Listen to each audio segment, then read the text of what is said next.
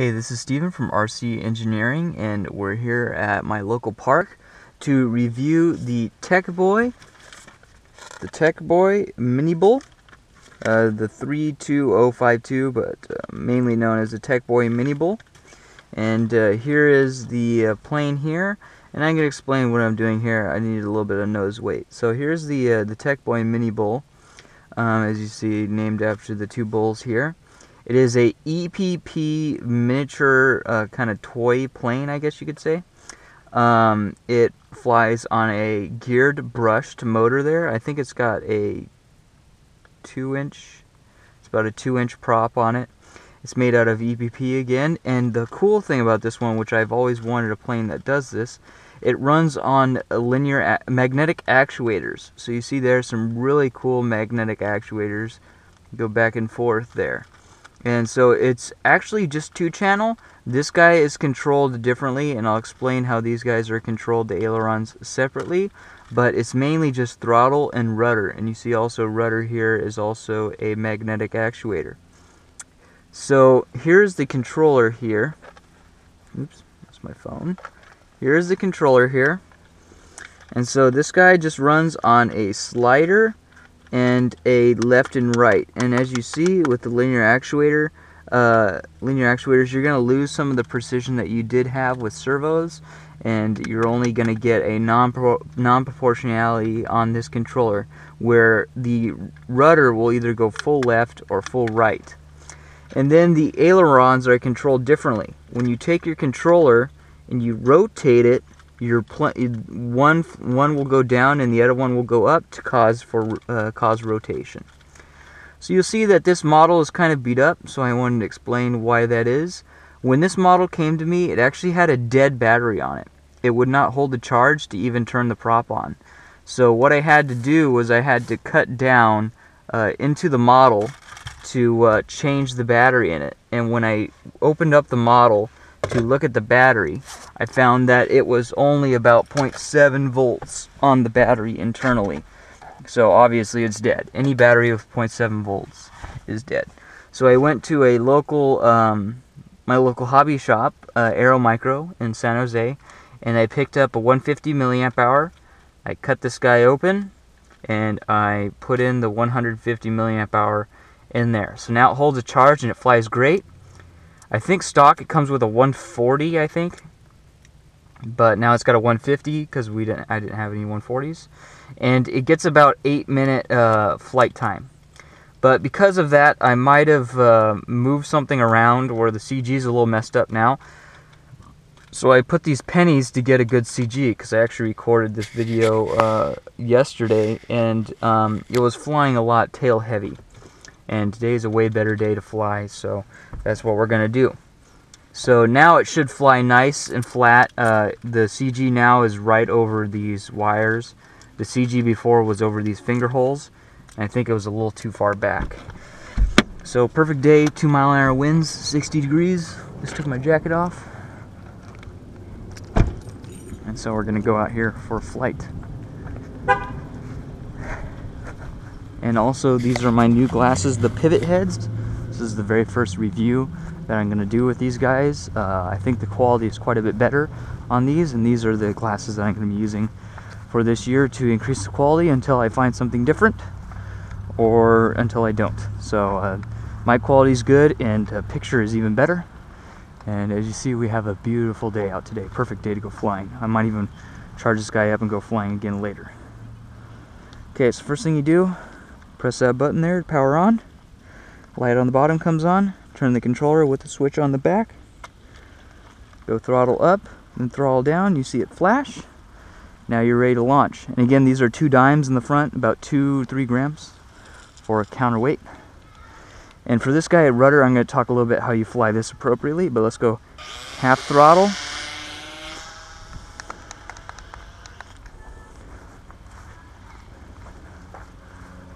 Not a good first one. Yesterday was way better, but yesterday we had a lot of fog, so air was a lot more dense.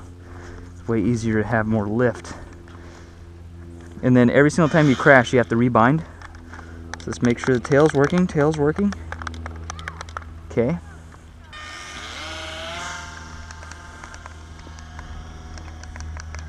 Might be too much weight. Pennies might be too much weight. I have to dump the pennies.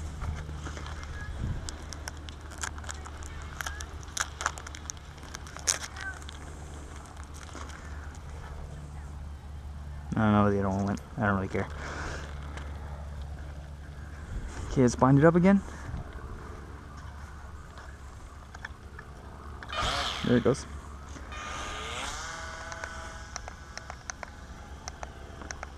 Okay, when you porpoise like that, you got to be very careful. So this guy, one of the things I want to talk about is how to fly a rudder-only control system. A rudder control-only system, you have to be very careful on your throttle, because you have problems with doing stuff like that, which is porpoising. So I'll show you guys that in a second, once I get it to take off. So I'm going to go about half throttle, a little bit over half throttle. There we go. There we go. And you see it flies really tail heavy, but I just did not have enough throttle. I just did not have enough weight, so I might have to go with a bigger battery or something. But yeah, before I glued it back together, it did not have these problems of flying tail heavy. So I don't know what's going on there. Another thing with this model, make sure to keep it close to you.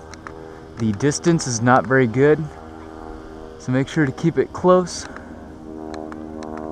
Make sure to keep it very, very close to you, so that you don't run out of range, because the range on this guy is no sort of a protocol.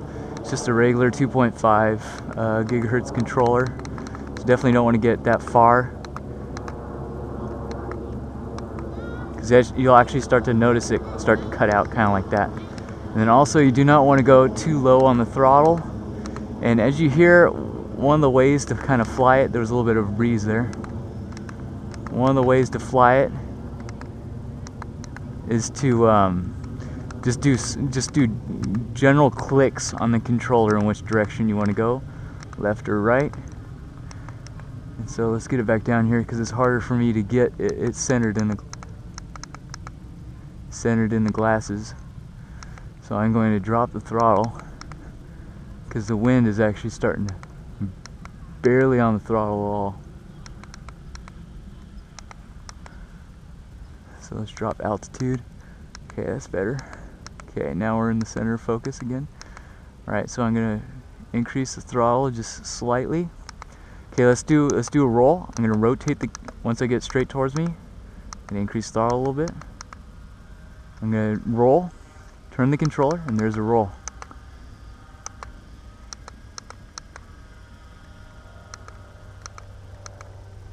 Let's get it out in front of me so I can get it back in frame, further in front of me. I'm gonna step back further in this field here.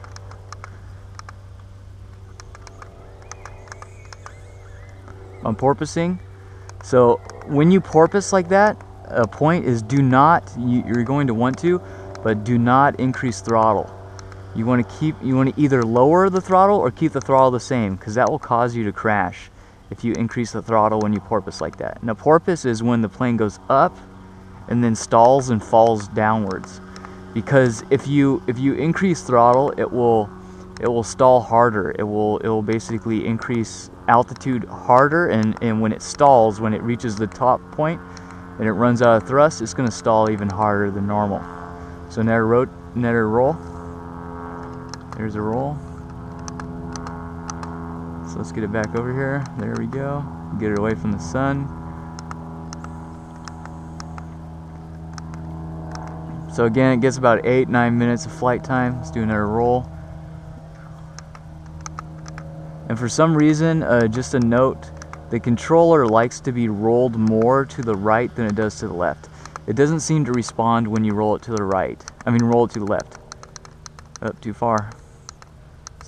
So when you roll it, make sure that you roll it to the right and not the left. At least on mine, that's where it likes to be.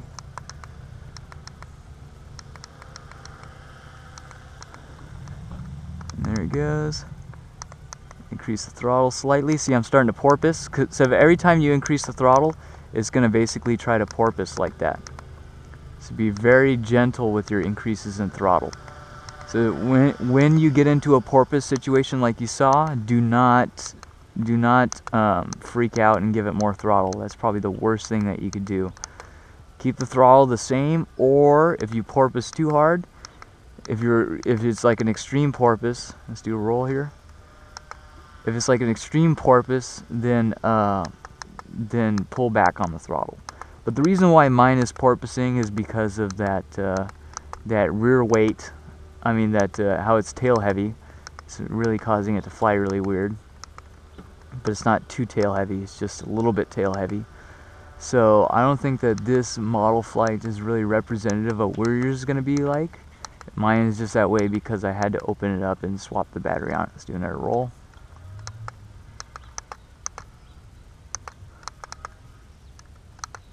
Also, another thing about this guy, it's EPP, so it's very, very durable. I'm not worried about it at all at the field like this to really cause damage to itself, because it just doesn't really weigh a lot. If I was going to guess, I was going to say 40, maybe 40 grams with 150 milliamp hour, and be able to run for 8 minutes or so on the 150 milliamp hour on a good battery. But obviously I have to put a disclaimer on this guy.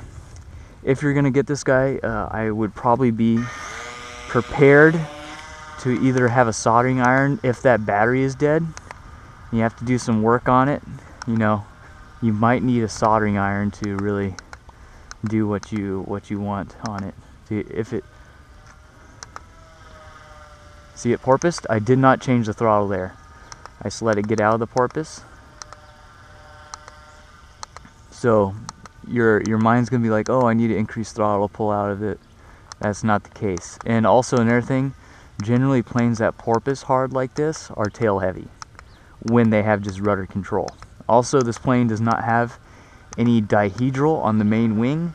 It does have some dihedral on the rear wing, on the horizontal stabilizer, so that's helping out a little bit, but that might also affect the control as well. So watch out for that. But also, I believe because of the ability to roll, I think it does have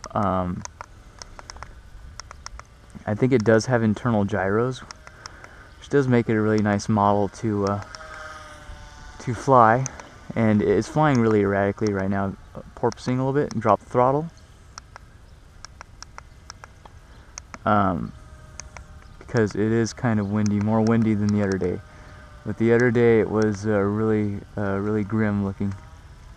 There's a roll. There's a half roll. Yeah, really cool. I'm gonna say almost indestructible model that really flies really nice and flat.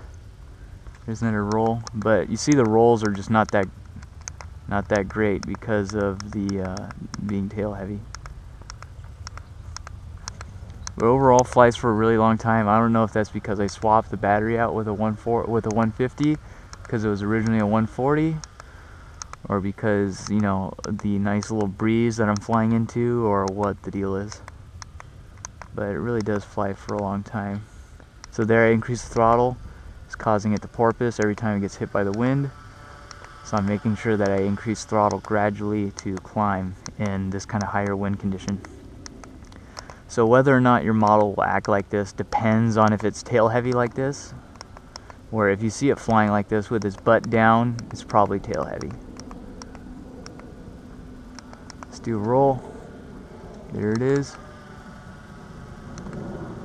Another one. Also, another thing, the rolls only go one way, so turning it a different direction will not change that. It will only roll one direction. So that's a note. So there. Another thing also, another idea for the rudder only flights of these guys, you do not want to go max throttle most of the time. What you're gonna do is you're gonna take off, and then you're gonna find a throttle value that does not cause it to porpoise so much. So generally on most models that are rudder controlled only, it's around half throttle is the sweet spot to fly. I'm getting really low. I think I'm porpoising there a little bit, so I dropped the throttle. I think this guy's kind of had it on his battery.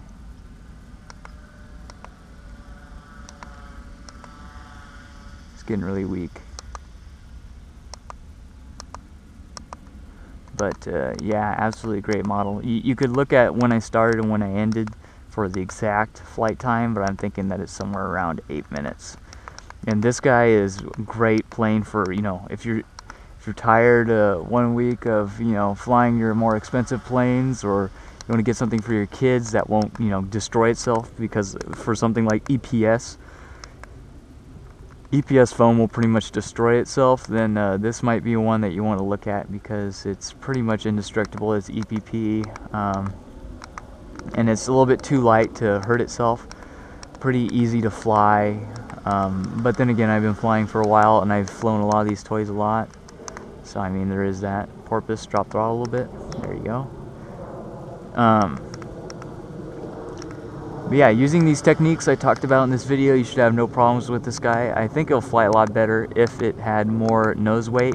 You might have to pop in there and give it like a 180 milliamp hour or a 200 milliamp hour farther forward. Just give it more battery life, but yet not have any dead weight. Give it a little bit more power. Maybe even a higher C battery. I can't remember what the C rating on this guy was, but as you see, I can pretty much fly forever. The other thing is that I don't know if this guy's got a low voltage cutoff or not. I think it just eventually run out of power and you just can't keep it up anymore.